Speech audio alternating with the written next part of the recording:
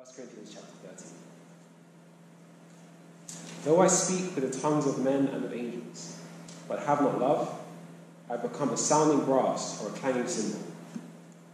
And though I have the gift of prophecy, and understand all mysteries and all knowledge, and though I have all faith, so that I can remove mountains, but have not love, I am nothing. And though I bestow all my goods to feed the poor, and though I give my body to be burned, and have not love, it profits me nothing. Love suffers long and is kind. Love does not envy. Love does not parade itself, is not puffed up, does not behave rudely, does not seek its own, is not provoked, thinks no evil, does no justice, does not rejoice in iniquity, but rejoices in the truth, bears all things, believes all things, hopes all things, endures all things. Love never fails. But whether there are prophecies, they will fail. Whether there are tongues, they will cease. Whether there is knowledge, it will vanish away. For we know in part, and we prophesy in part. But when that which is perfect has come, then that which is in part will be done away. When I was a child, I spoke as a child. I understood as a child, I thought as a child. But when I became a man, I put away childish things. For now we see in the mirror, dimly, but then face to face. Now I know in part, but then I shall know, just as I also am known. And now abide faith, hope, love, these three. But the greatest of these is love. Let's pray. Lord, we thank you for this word. Lord, we thank you for this call to love. Lord, we just pray that you would use this time, Lord. You would use the message that Pastor has prepared to, Lord, stir up this love in our hearts, Lord. Love for you, which will just flow out into love, loving others too, Lord. So we just pray that you would work your miracle by the Holy Spirit in our hearts in this time. In Jesus' name. In Jesus' name we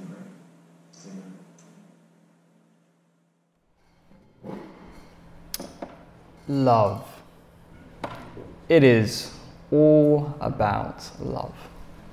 What an amazing passage. A passage which we often read at weddings. And even in kind of non-Christian weddings, sometimes, you know, even people who aren't believers, this is often a passage which they turn to. A famous passage which is all about love. And it is a privilege and a pleasure to explore this theme together as a church. Because you see, as Paul says, without love, you and I are nothing. Now, what an incredible statement that is. The context of Paul making this statement, he is addressing the Corinthian church. As we've seen, this is a church they're full of pride. And they've got other issues as well. And he reminds them that it's not about how smart you are. Right? If you remember earlier on, they kind of prided themselves in their wisdom, in their knowledge. But Paul says it's not about how smart you are. He says it's not about how gifted you are. And we've been looking at that the last couple of weeks, about these spiritual gifts. But Paul says it's not about how gifted you are. If you're missing love, you're nothing. Love is the integral ingredient. It's all about love. And this is the more excellent way that Paul spoke about at the end of the previous chapter. And if you remember, after looking at the amazing spiritual gifts that God gives us to bless one another, Paul then calls us not to forget love. Because as one pastor, a guy called Chuck Smith, he says this: without love, all the gifts and the powers of the Holy Spirit are meaningless and worthless. We said again, without love, all the gifts and powers of the Holy Spirit are meaningless and worthless. And my heart and desire this afternoon is that we would all go away realizing that we are called to be individuals, but also as a church, a community of believers, we are called to be guided, defined, motivated, and filled with love. So, do you have love? Are you a person of love? Are we a church of love? Our text begins in verse 1. Though I speak with the tongues of men and of angels, but have not love, I have become sounding brass or a clanging cymbal. There seem to have been those within the Corinthian church who they prided themselves in their ability to speak in tongues. They had the gift of supernaturally speaking a language not their own, and Paul challenges them. He says, hey, if you don't have love, your ability, your gifting to speak in tongues is meaningless. Whether earthly languages, heavenly languages, languages of angels, it is meaningless without love. It's just a noise. And he uses the illustration of a brass instrument or a clanging cymbal. Now, the latter of those I know very well. For about 5 years, I worked in a drum department of a music shop, as some of you will know. And our room, it was located right at the back of the shop. I want you to kind of picture this room, and in this room, on multiple walls, we had different cymbals for people to see, people to try out. Now, most people, they would maybe give them a little tap, you know, and they would ask, hey, can I take this down? Can I try this out in the demo room? And we'd be like, yeah, sure thing, let me give you a hand. But occasionally, you would get a kid, actually sometimes not even a kid, sometimes an adult, but sometimes you'd get a kid, they've got hold of a stick, and they decide to go along the wall, hitting multiple cymbals as hard as they can. Often this happens while their parent is watching gleefully. Oh, isn't it great? And us as staff members are gritting our teeth and praying that the day will come to a quick end. And as the child is going along, it's all noise. Just noise. Horrible noise. This is what it's like to have the gift of tongues without love. If someone was to ask you the question, hey, what is the greatest sign or the clearest sign of the Spirit's work in a person's life? That's a rhetorical question, but if somebody was to ask you that question, what would be your response? What would you say? That's clear evidence that the Spirit's at work in their life. What would you say? Well, Paul would say the greatest sign of the Spirit's work in a person's life is not whether they speak in tongues or not whether they prophesy or not, or have gifts of healing or not. No. The greatest sign is love. Are they growing in love? If you desire to speak in tongues, great. But do you desire love more? Because love is a more excellent way. And when we get that right, all the spiritual gifts will find their right place and their right expression. As Paul continues on, it isn't just tongues that is nothing without love, but rather all spiritual gifts. And though I have, this is verse 2, and though I have the gift of prophecy and understand all mysteries and all knowledge, and though I have all faith so I could remove mountains, but have not love, I'm nothing. Prophecy without love is nothing.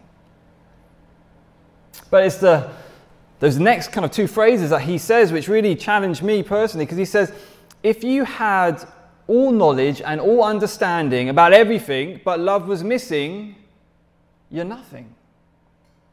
Now think about it for a second. To understand all mysteries and to have all knowledge, to understand everything, is what? It is ultimately to understand the truth about God and mankind. In other words, to understand all mysteries and knowledge is to have correct theology, correct doctrine. This is a good thing. And yet, if love is missing, I have serious issues. Now, church, I want us to be men and women who know the Word, who have good theology to the extent that we can. Obviously, later when he talks about us knowing in part, there are some things our minds aren't going to be able to comprehend. But I want us to be men and women who have good theology, who know the Word, who are growing in the Word. But we also, at the same time, need to understand if love is missing, we've missed the whole point. If love is missing, we're nothing. It reminds me of the rebuke that Jesus gives in Revelation to the church of Ephesus. So if you've got a Bible, feel free to turn to Revelation chapter 2 and verse 2. So the very last book of the Bible, Revelation chapter 2 and verse 2. What do we read? We read this to the church in Ephesus. I know your works, your labor, your patience, and that you cannot bear those who are evil. And you have tested those who say they are apostles and are not, and have found them liars. And you have persevered and have patience, and have labored for my name's sake, and have not become weary. Nevertheless, I have this against you, that you have left your first love. Remember therefore from where you have fallen, repent and do the first works, or else I will come to you quickly and remove your lampstand from its place, unless you repent. The initial write-up is great, right? The first part of the text is great. I mean, who wouldn't want to be part of this church, right? They've labored, they've endured, they've persevered, they know the Word, they don't tolerate unsound doctrine. But then comes the rebuke, because there's something missing. And what is it that's missing? It's love. They had left their first love. Who was their first love? Jesus. Now, I don't think that they had, intellectually speaking, left their first love. Because it says that they labored for his name's sake. But rather, it was their love for him that was missing. Love was missing from this church. And this is how important love is. Like, Jesus would rebuke the church which had the sound doctrine and yet was missing love. And Paul doesn't stop there. He says you could be full of faith to the point that you're literally moving mountains. But if you don't have love, it's meaningless, it's nothing. And then he says this, and though I bestow all my goods to feed the poor, and though I give my body to be burned, but have not love, it profits me nothing. Sacrificial work and labor within ministry is nothing without love. Sell all that you have, give to the poor, become a missionary to the far reaches of the world, die on the front line of faith, being martyred for the name of Jesus, and you could have all of that.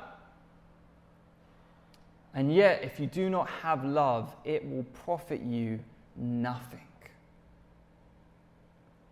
So, of all those different areas, here's a question. Which are you? Which of these areas do you find yourself valuing above love? Which of these areas do you say, hey, this is the sign of a true Christian. This is what it means to truly walk with the Lord. Do you value the physical manifestations of the Spirit? Do you value correct doctrine and knowledge? Do you value sacrificial service? Which one do you lean towards? Whichever one you lean towards, what you need to know is this: love is better, love is greater. Without love, all these things, which are good in and of themselves, these are great things, but without love, they mean nothing.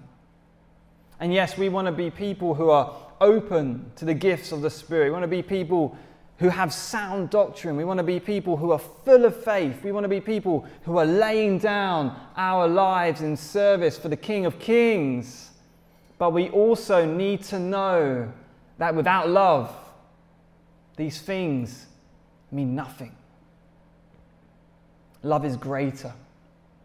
And if we get love right, I believe that we will find ourselves flourishing in these other areas that God intended.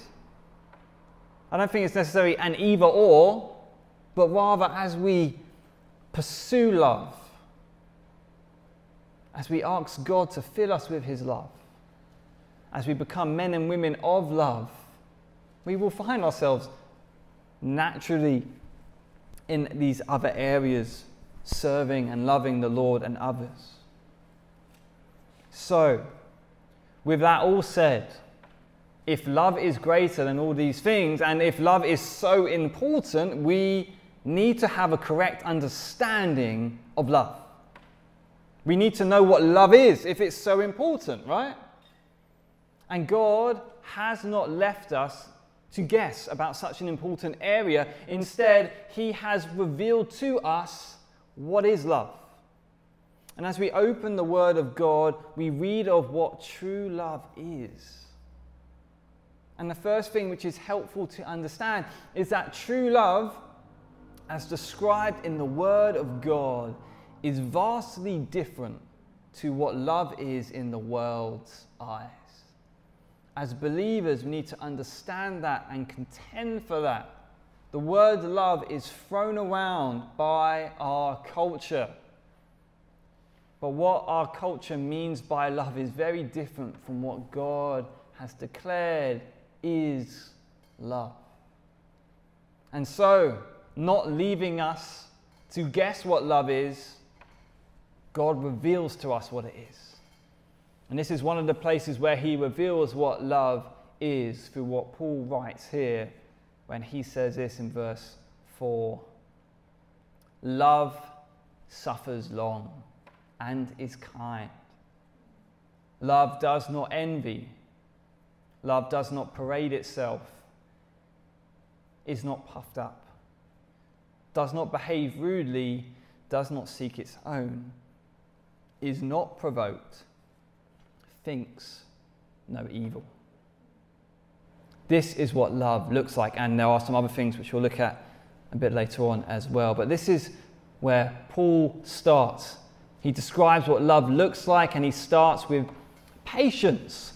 Love is patient, or as we see here, translated by the New King James, which I think is very helpful, it says, love suffers long.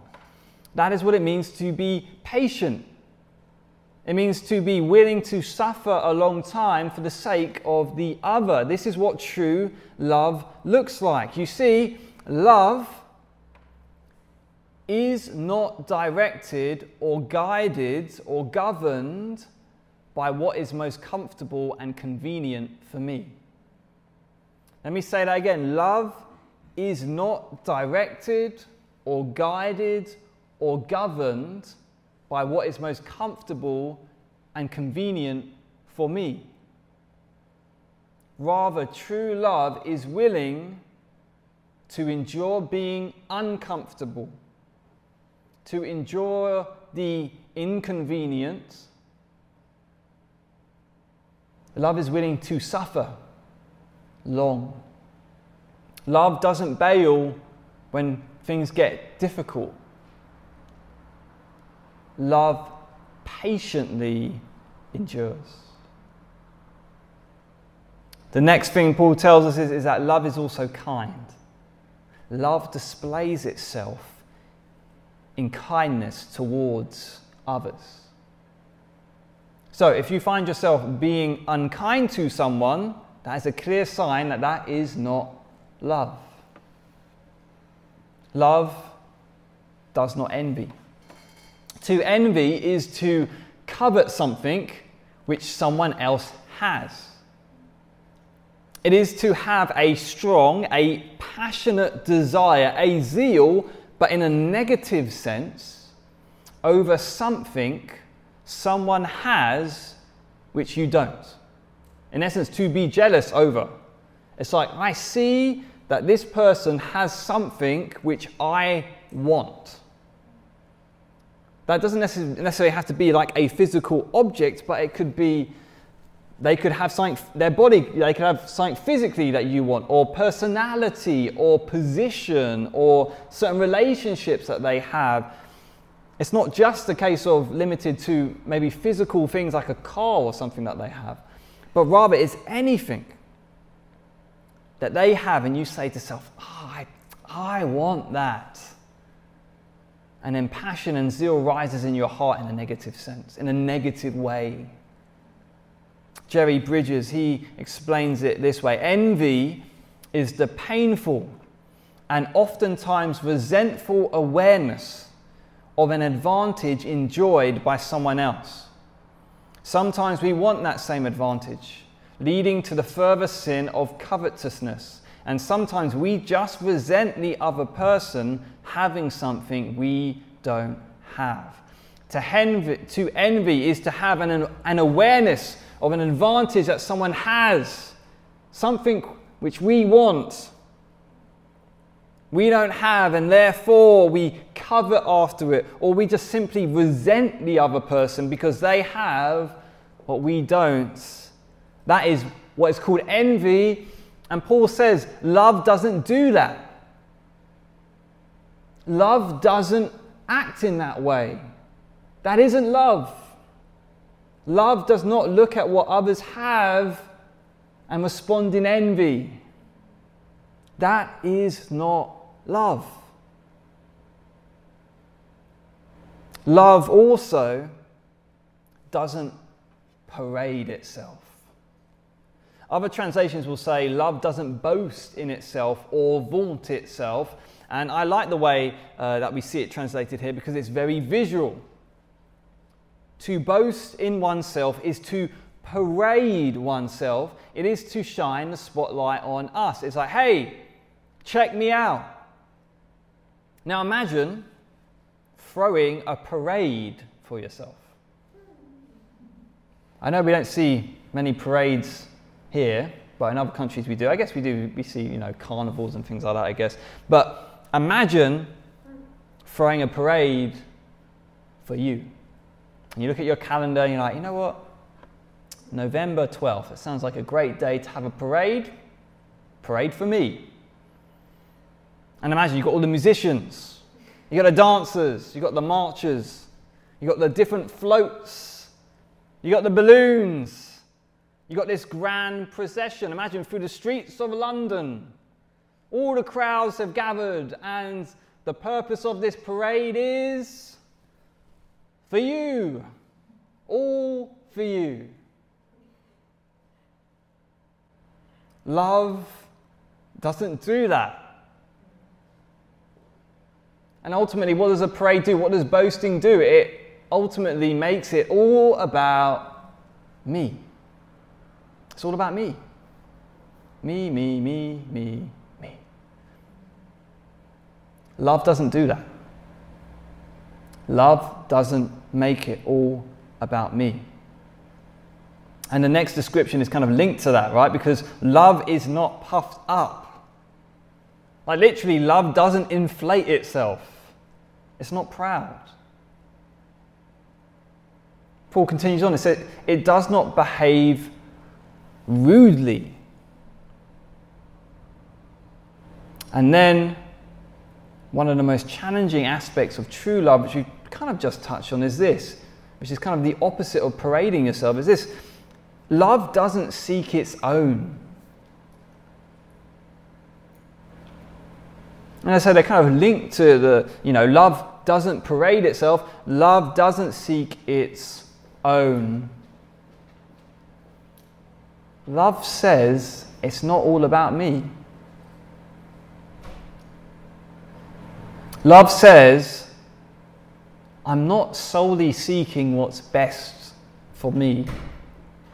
Love says, I'm not seeking my own. Love says, I'm seeking what's best for you.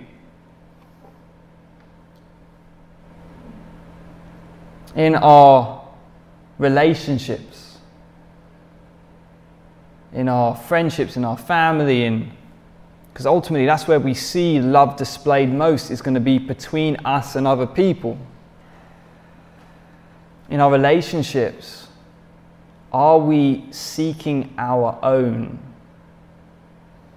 Or are we seeking the good of the other person? Love is not easily provoked. And that basically means love just isn't easily stirred up in a negative sense. Love thinks no evil. So love is pure. And I think this is really important to know, that love thinks no evil. Basically, when we speak of love, there is a moral aspect to love. As in, when we think about love and acts of love, we cannot separate love from morality, what is good and what is evil, because here Paul says they're intrinsically linked. You see, love doesn't even think evil. Love is pure, which means to do an act which is morally wrong, an act which the Bible calls out as morally wrong, is not loving, because love doesn't even think evil. And Paul kind of continues this same stream of thought in verse 6, where he says this: love does not rejoice in iniquity, but rejoices in the truth.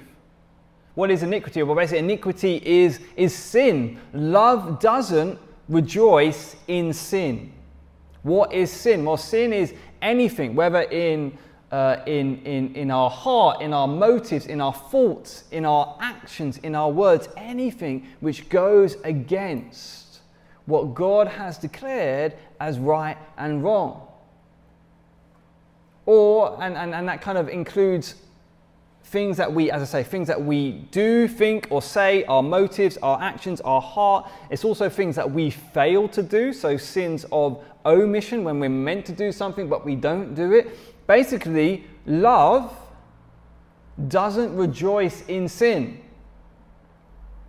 And I think this is perhaps one of the biggest signs that what is described as love in our culture is not love, because it rejoices in sin. Now let's take, for example, how our culture approaches love in the area of romance. Now, love is not limited to romance. I think sometimes that's where we go wrong in our culture.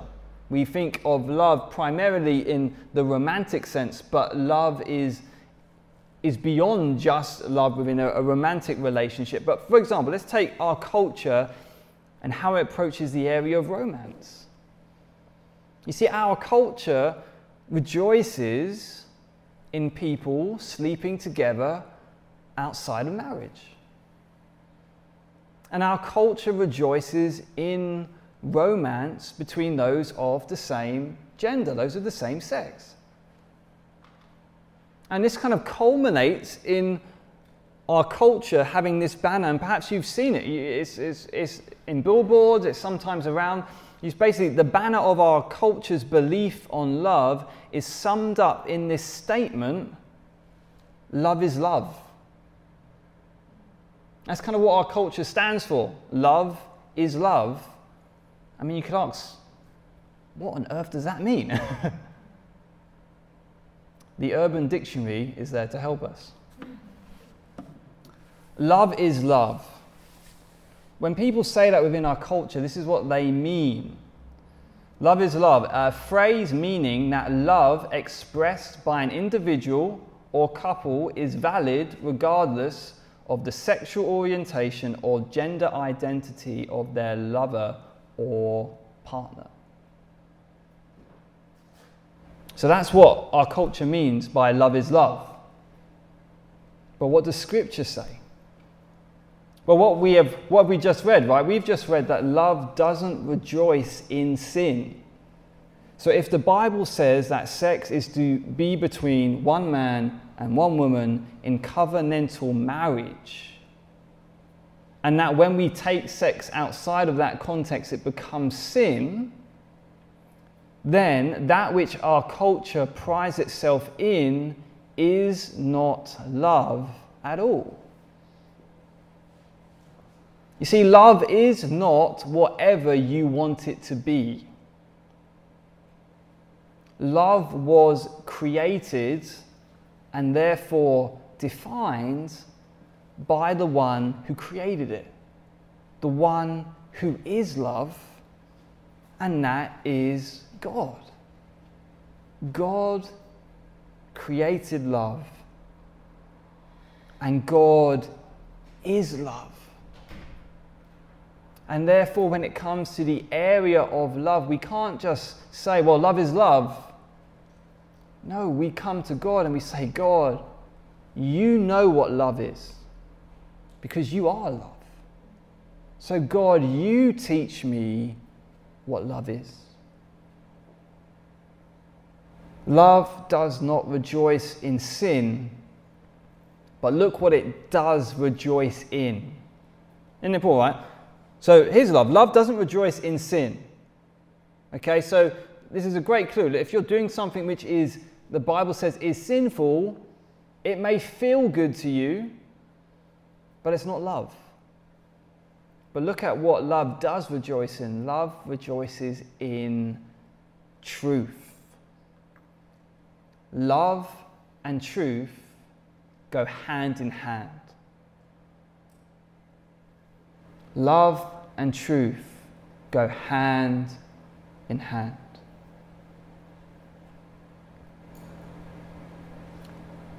This is why we can't just say, God is a God of love.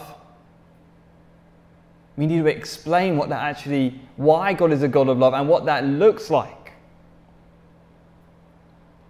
Because it goes hand in hand with truth. Love and truth go hand in hand. We need to realize that. And then we come to this in verse 7.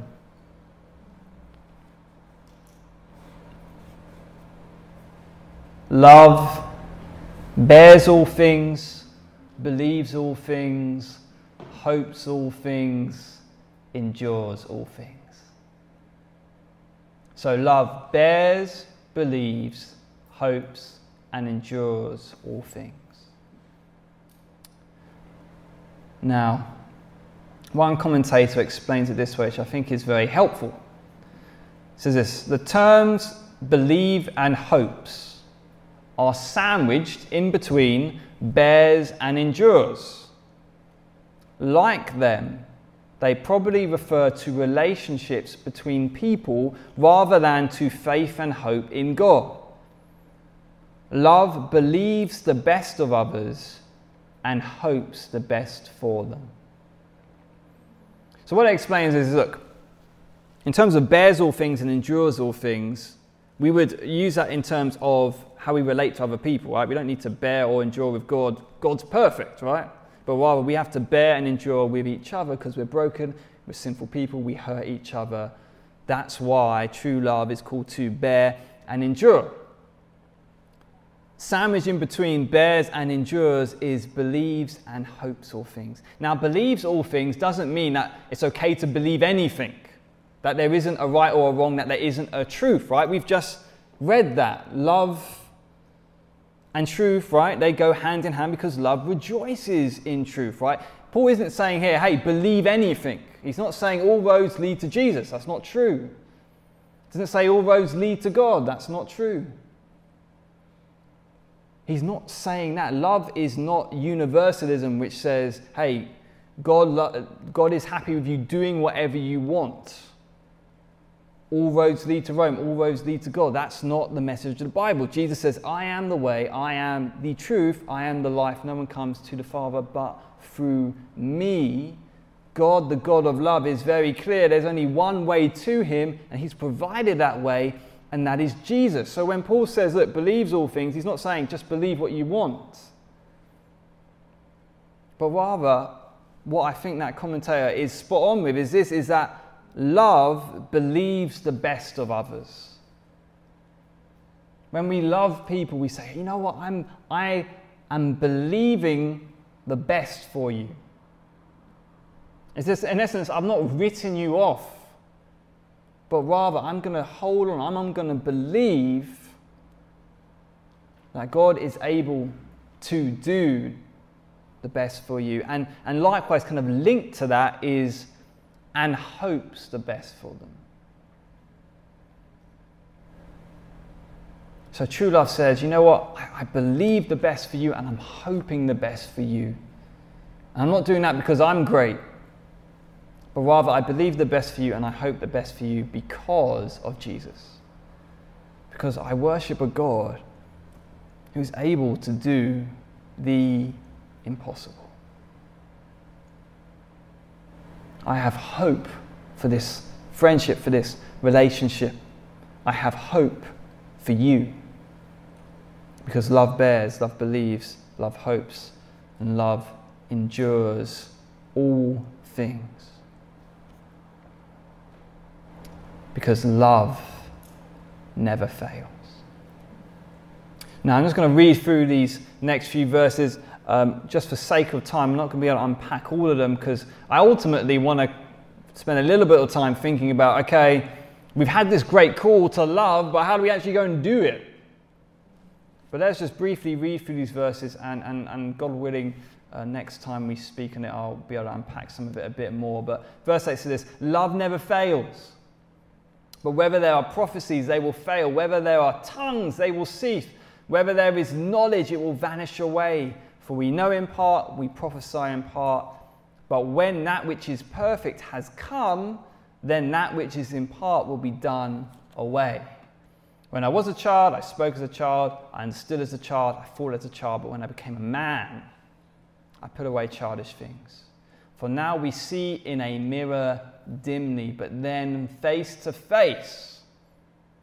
Now I know in part, but then I shall know, just as I also am known. Now, we're not going to dive in, we're not going to unpack everything within this passage, but a couple people, in essence, interpret this passage a couple different ways. We all agree that this passage clearly says that there's going to be a day when prophecies cease and when tongues cease. So some believe that when it refers to, when it says, when that which is perfect has come, some people believe that is the canon of Scripture. So once the canon of Scripture was done and sorted, in essence, there would come a time when tongues and prophecies would cease. The other opinion is this, is that when he's referring to the perfect has come, he's referring to Jesus. I personally lean towards the latter of the two, mainly because in verse 12 he says, for now we see in a mirror dimly, but then face to face. Now I know in part, but then I shall know just as I am known. That there, a couple verses later, is clearly talking about when we see Jesus face to face. So my personal opinion on that is that there's going to come a time when prophecies and tongues cease, and that's when we go to be with him. That's when we see him face to face. But whatever side you fall on within that, we can all agree that prophecies and tongues will end, will cease. Whether you believe they have ceased already or whether you believe they will one day cease, we all agree they're temporary. But there is something which is not temporary, and that's love. Don't know if you ever think about it. Love is going to last forever. These other gifts They have a time limit on them. Verse 13, he says, and now abide faith, hope, love. These three, but the greatest of these is love. I mean, faith remain, hope remain, love remain, but the greatest of these is love. You see, when we go to be with Jesus face to face, when we're united with him face to face, when he brings everything to a conclusion and those who put their faith and trust in him, we go to be with him, we see him face to face, we spend eternity with him. Think about it, right? In some ways, faith ceases because faith is the conviction of things unseen. Where if I'm face to face with Jesus, I'm now seeing that thing I had a conviction about, right? And even hope. Likewise, you're hoping for something which is yet to take place. But when you go to see him face to face, it is taking place. That which you hope for is now happening. But love doesn't end when we see Jesus face to face, but rather it continues for all eternity. Love is eternal. You see, God the Father, God the Son, God the Holy Spirit have been in a loving community for all eternity. Love has always existed, and God is love. And that is one of the reasons why the doctrine of the Trinity is so beautiful, because we believe in one God, three persons. God can only be love if there is an object for him to love, right? In order to be love, there has to be somebody to love. Well, God in his eternal triune nature has always been love, because the Father, Son, and Holy Spirit have been in this loving relationship for all eternity. And then they decide to create us. And they invite us to be a part of that loving relationship for all eternity. And that's what eternity is going to look like. It's going to look like us loving Jesus perfectly. It's going to look like us loving each other perfectly. Eternity is going to be all about love. Us loving him, us being loved by him, us loving others. And that is why Paul says, and now abide faith, hope, love, these three, but the greatest of these is love. So, having spent the past half an hour thinking about love, you're like, Dan, I get it. Love's important. Man, I need love, and this is what love looks like. But how do I do it? How do we love? Now, I would be doing you a massive disservice if I simply just said to you, be more loving, guys. Go out there, be more loving. Come on, pull up your shoes, put some effort into it, be more loving. I guarantee you, if you try to do it that way, you're going to fail. We do not have the strength and capacity within ourselves to make us the kind of loving people we're called to be, but God didn't leave us to do it on our own. Listen to this verse, right? This is Romans 5:5. You know, if you've got a Bible or a highlighter, you like to highlight Bibles, then this is definitely a passage to highlight. Paul says this in Romans 5:5. Now hope does not disappoint, because the love of God has been poured out in our hearts by the Holy Spirit who was given to us. The love of God has been poured out in our hearts by the Holy Spirit who was given to us. Romans 5:5. We've not been left to do it on our own. God has given us the gift of the Holy Spirit. And one of the main things that he does is he pours. It's not sprinkle. It's not a little drip, but rather he pours the love of God into our hearts. You see, the only way in which we can be the kind of men and women who are defined by love is if we are men and women who are empowered by the Holy Spirit.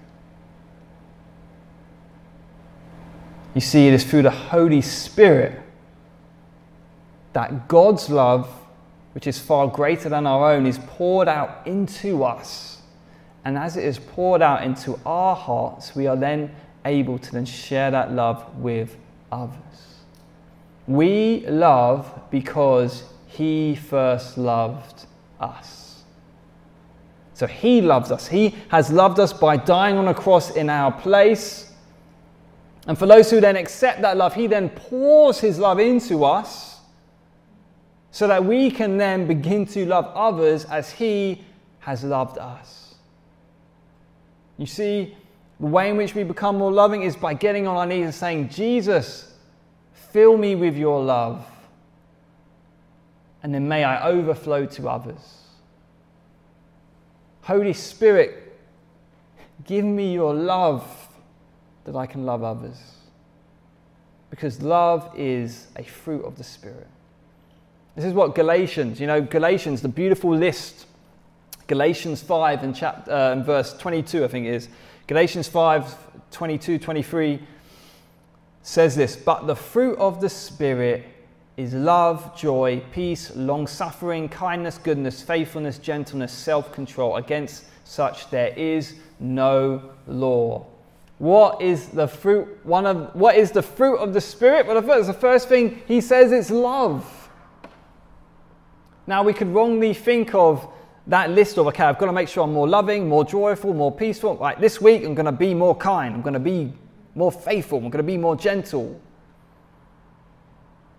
Those things listed are a fruit of the Spirit, which basically mean they are a result of the Spirit. When we are walking with the Spirit, this is what will ensue, and of these things that will ensue is love.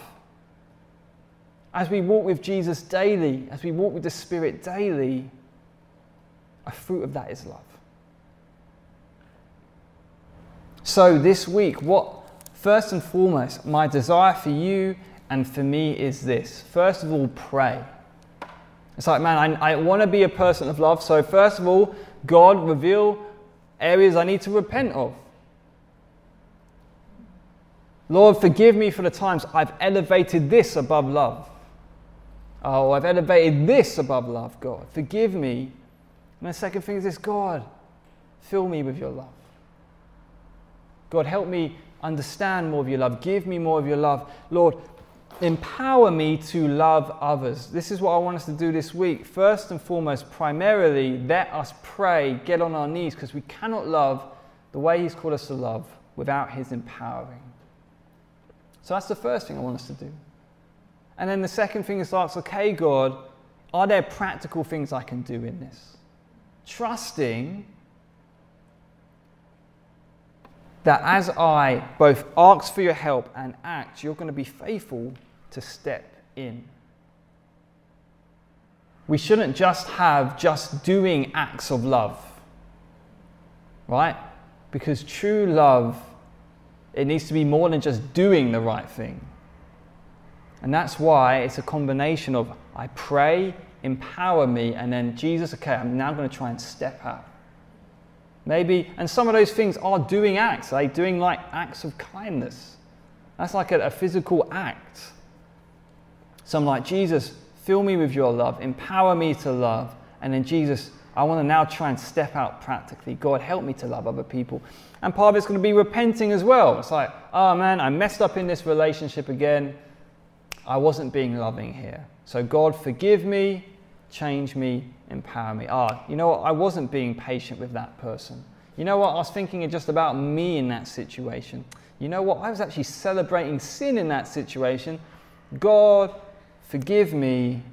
God, change me. So this week, let us come to Him daily and be like, Jesus, help me to love. And part of that is also going to be us just being in His Word. 1 John 3:16. So 1 John 3:16 says this, "By this we know love, because he laid down his life for us. We ought to lay down our lives for one another." God is love. The greatest display of that love was at the cross. So as we receive his love, as we are filled by his love with the Holy Spirit, as we are walking with him daily, as we see and are constantly reminded of the gospel which points to his love, he then begins to change us to become men and women who love others. Let us pray together, and then we'll take communion as we remember the greatest love of all displayed at the cross, which enables us to now love others. Let us pray. Lord Jesus, we thank you for this text, Lord. We thank you that you are a God of love, and we thank you, Lord, that by your Holy Spirit we can be empowered to love others as well. So, Lord Jesus, I pray, please forgive us for the times where we have not loved, where we failed to love. This week, Lord, but beyond this week, Jesus, Lord, forgive us for those moments. And Lord Jesus, we do pray, fill us anew with your Holy Spirit. Holy Spirit, please may you pour out your love into our hearts, that it would overflow, that we would love others. So God, I pray that this week, Lord, we wouldn't just try and buckle down and make this stuff happen ourselves, but rather we would daily come to you humbly and dependent, God, crying out for you to fill us again, that we could continue to love. And Lord, that as we do that, Lord, may we not forget the love that you've displayed to us. We never move away from the gospel, we just move deeper into it, Jesus, because the gospel is the greatest act of love. So Lord, we thank you that you've loved us so dearly. Now empower us to love others the same way. In your name we pray, amen.